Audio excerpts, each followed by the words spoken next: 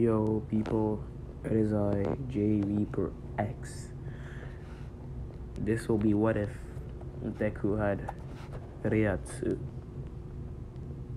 It's been a long time since I've posted a video. Sorry for that.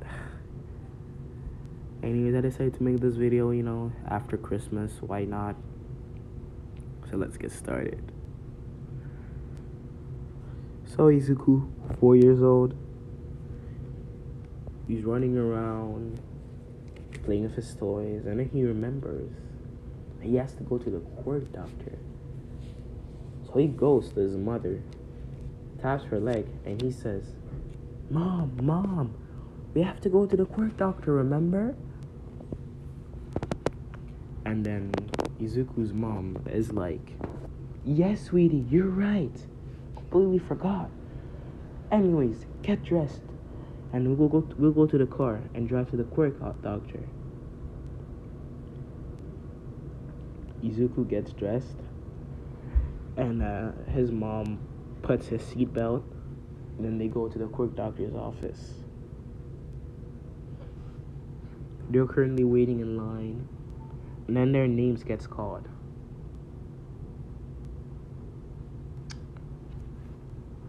After some time, their game gets called, and then the doctor greets the both of them, and they greet him back.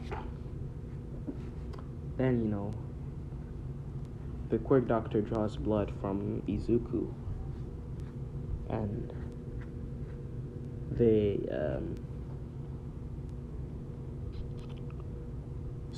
and the quirk doctor, he draws blood from Izuku, and he then puts it in the quirk machine, waits some time, and when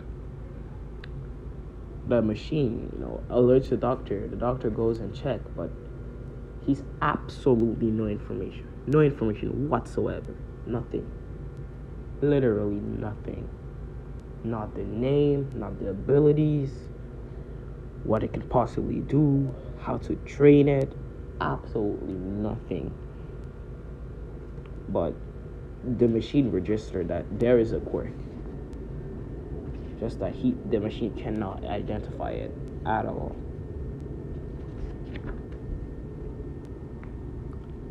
So, quirk doctor comes back, looks kind of disappointed, feels bad also for the kid. And then he just says, Ma'am, the good news, your son has a quirk. Izuku is really rejoicing right now. He's the happiest kid alive right now. And Ingo also is happy for his son. But then the quirk doctor says, the bad news, ma'am, sadly, is that we have absolutely no information whatsoever about your kid's quirk. Izuku gets a bit down, but he's still happy because he knows he has a quirk. So he can still become a hero. Anyways, after some time, the quirk doctor says, well, ma'am, kid, I hope you're not disappointed, and I really hope you find out what your quirk can do. Anyways, have a good day. Inko, thanks the doctor for the examination. Izuku does so too, and they get out. After that, they go home, and Izuku goes to sleep, kind of disappointed. After some time, Izuku wakes up in a dark place. He walks around and around that dark place for quite some time. And then he sees it. Lights. A lot of them. Quite a few of them. He didn't know why there were lights. All he knew is that there were lights. All of them were lined up, different colors. And then after some time, they formed into humans, or what appeared to be humans.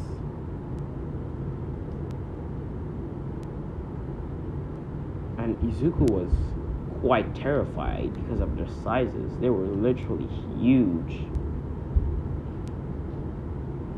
So, after all of them formed, one person went at the front. That person had a long, white beard. And then he went down to Izuku's level, and he greeted him by saying, "Hey there, kid. My name is Gerisai Yamamoto, and we're here to teach you about your power."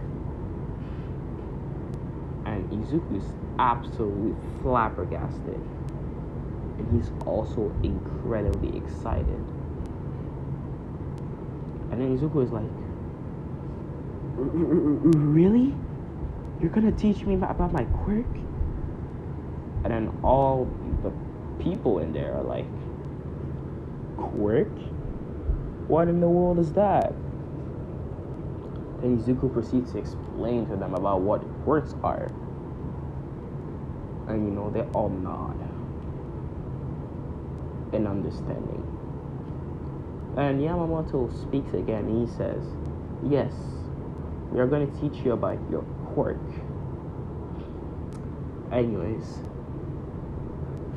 after that, all the rest of the members introduce themselves. And they start training. And Izuku, he's mastered his power, which is copy. Basically, copy every attack that uses reitsu. I'm so sorry for what happened before. Anyways, yes, so you can use any attack.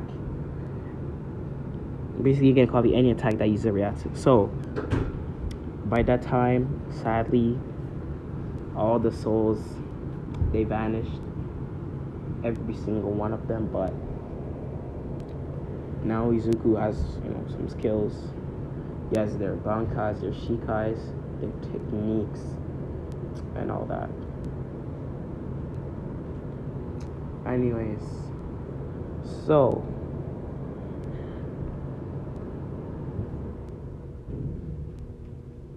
after we go to Izuku, currently he's in class. He hasn't been boasting about his power, but he did show to his class that he was no weakling, and he made a friend by doing that. That friend is Katsuki Bakugo. Yes, so Katsuki Bakugo and him, they're great friends. They train with it together, and they both have the same goal. They're basically kind of rivals, but they're not mean to each other, Anyways, so both of them are walking to school, to class. They arrive last of middle school. So the teacher gets quick, and he's like, "I want to go home, so kids, I know it's the last day. You're supposed to not have a lot of work, but you have to fill out these papers for your career choices." And then, all the kids are sighing and they're mad and basically booing the teacher. And then the teacher is like, "Just kidding. I know you all want to become heroes." He throws the papers in the air, and the kids start cheering. And they start using their quirks illegally. And the teacher is like, whoa. You can't use your quirks in class now, can you? And shut up. Some other people are still doing their exams. then the whole class just shuts off. So, and the teacher is like, we have 2 students that want to go to UA. One of them, Katsuki Bakugo. The other one, Izuku Midoriya. The whole class, obviously knew that the power duo, obviously, would be going to UA. I mean, it was obvious. They were so strong, smart, and they had great mastery over their quirks. So the teacher says, that was expected, obviously. You're strong, intelligent, have good mastery of your quirks, so I wish you luck. And please protect the city as future heroes. Both of them smile and they nod their heads. Then the bell rings and they both get out of here.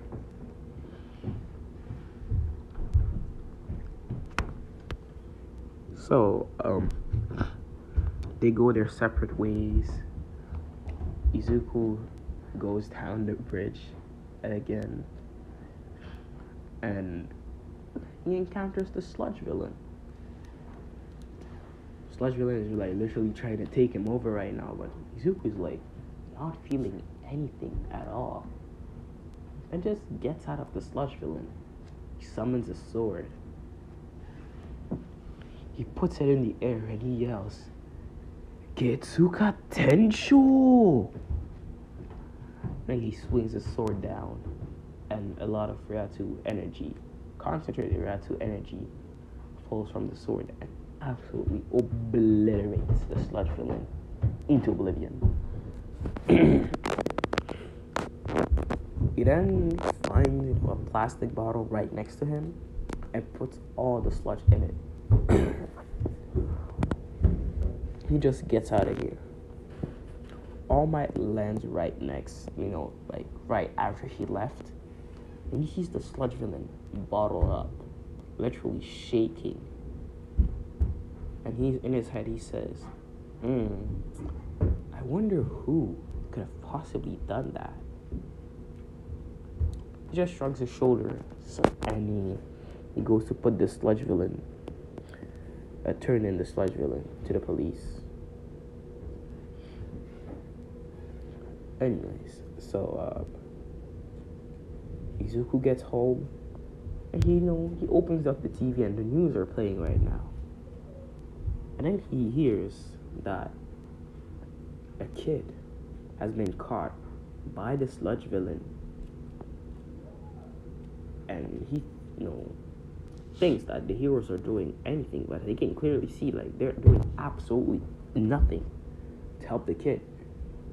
And when the camera zooms in, Izuku hears, we can't use our quirks in this situation. We have to wait for another hero. Izuku gets kind of pissed off hearing that. And then the camera zooms in closer to the kid and he sees that it's his friend, Katsuki Bakugo. He wonders how he got caught, but he has no time to play or to watch any further. So he flash taps to the incident. And then he teleports right in front of the sludge villain. And as soon as the sludge villain sees him, he shakes uncontrollably. And then Izuku summons a sword. And he starts getting taller and taller. Basically, like, almost 2 times taller than All Might. His skin turns red. His canines start growing and growing and growing. And then his sword turns into a cleaver, a huge cleaver. And he looks at the sludge villain And the sludge villain starts shaking even more. All the people in the incident are also, shocked. They're not shaking, but they're quite shocked. See that young man turn into this hideous beast. Anyways, so after that, Izuku just raises a sword, but the sludge villain, is like, no, please, I'll do whatever you want. And then Izuku, puts his sword down, and he says, give me the kid, and I'll let you go. The sludge villain nods, and he removes Bakugo, and the sludge villain tries to escape, but Izuku just swings his sword at him, obliterating him. Sludge villain, before he passes out, he says, but you said you would let me go. And then he passes out. Izuku puts Bakugo on top of his head, and he just flash steps out of there. Then de-transforms, or removes, untransforms from his Bankai. Kenpachi's Bankai that he kind of copied, yeah. He de-summons his sword, and, he checks up on Bakugo, basically slapping him repeatedly until Bakugo wakes up. And Bakugo is like, damn, you saved me again, huh? Sludge villain was crazy. How did you do it? And Izuku looks at Bakugo and he says, I used Kenpachi this time. And yes, Bakugo knows about the members and all that. And he's like, you used him? But for what? He's a beast. You should be using him against unbeatable monsters. And Izuku shrugs his shoulders. He's like, well, I just wanted to flex, flex my power a bit. Make, villains fear me. Then Bakugo just slaps his forehead and he just sighs. And they both go home.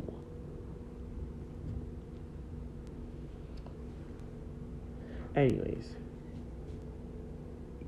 we're gonna skip. Actually, yeah, we're gonna skip. After the 10 months of training, Izuku, All Might never had any contact. All Might is still deciding who his successor should be. And yeah. Izuku, he didn't really have to train. Well, he trained either way, train with Bakugo. And Bakugo unlocked something that is quite, special. He was able to utilize reitsu, soul energy. Izuku was really, really shocked, incredibly shocked. He thought he was the only one that could possibly use it, but looks like the training, the Bakugo training with him paid off. So, after that, they trained and trained and trained in the Mindscape, and Bakugo finally mastered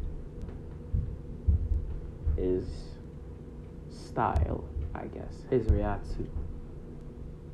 So basically, his weapon, his Zanpakuto, you could say, wasn't actually a Zanpakuto. It wasn't actually a sword. It was brass, or basically iron gloves. Fireproof, indestructible.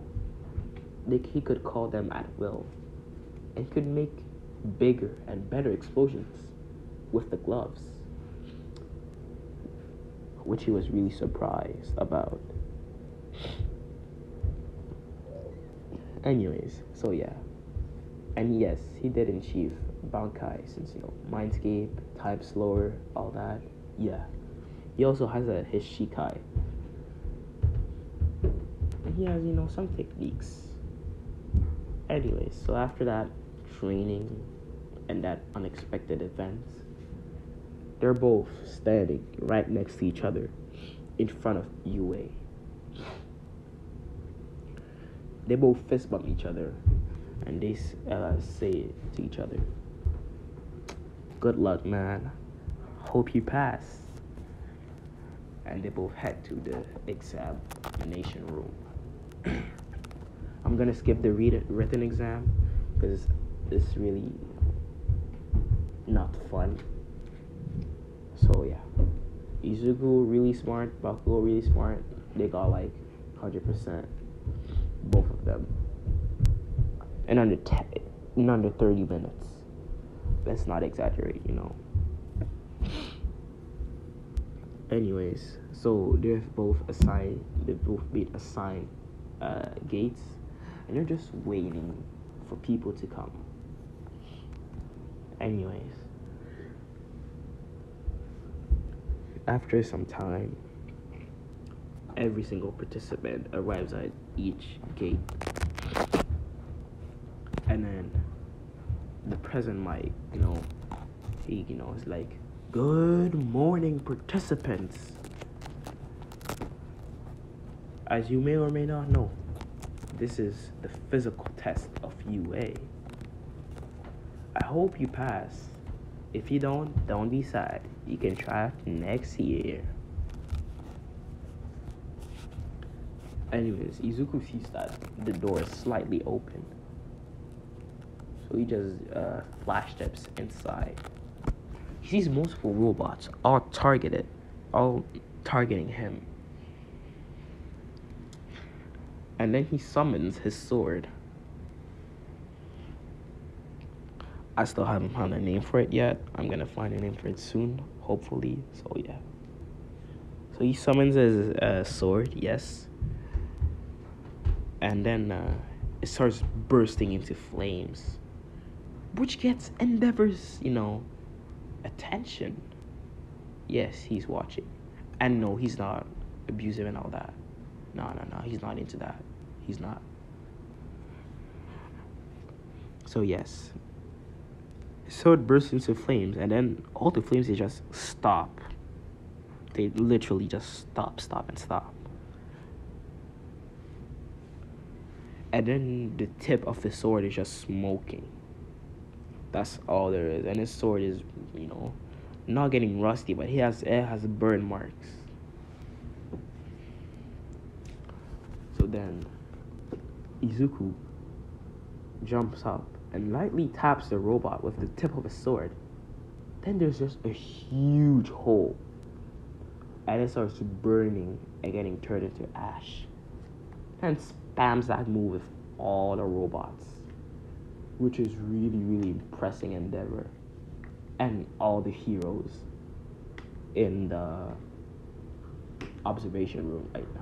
Like, they're absolutely flabbergasted. They've never seen this type of power, this type of skill from a kid before. Anyways, after some time, Izuku just takes a break, goes on a building. But of course, Nezu has a different plan. So he just summons the 0 pointer. Izuku, feels the ground shaking, and he looks, and he sees the 0 pointer.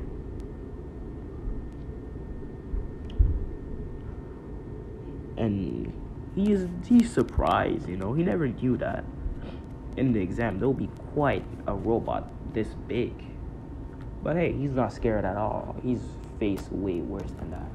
Way worse. But then Izuku sword starts to change. It turns into a huge cleaver.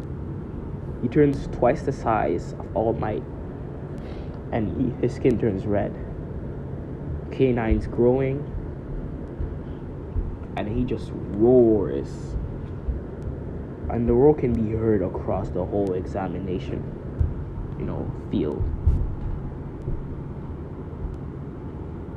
So, after he roared, all attention went on him, and he just jumped up and slashed the 0 pointer. cutting it into a million pieces, and making sure that nobody gets hurt.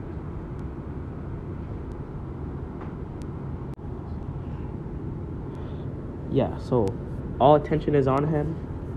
He just slashed the 0 pointer, cut into a million pieces, making sure that absolutely nobody gets hurt. Then he jumps down, de-transforms, and uses a sword, in victory, triumph. And everyone starts cheering for him. Heroes, in the examination room, the observation room, they're absolutely flabbergasted. And they're surprised and, yeah, of course, surprised, shocked. And then they declare, President Mike declares that the exam is over. Then, all the kids, they go back home. Izuku goes back home, and this is where I'm gonna end the video, guys. Make sure to like, subscribe if you want, and give me suggestions of ideas of what ifs that you would like me to do. Anyways, peace out.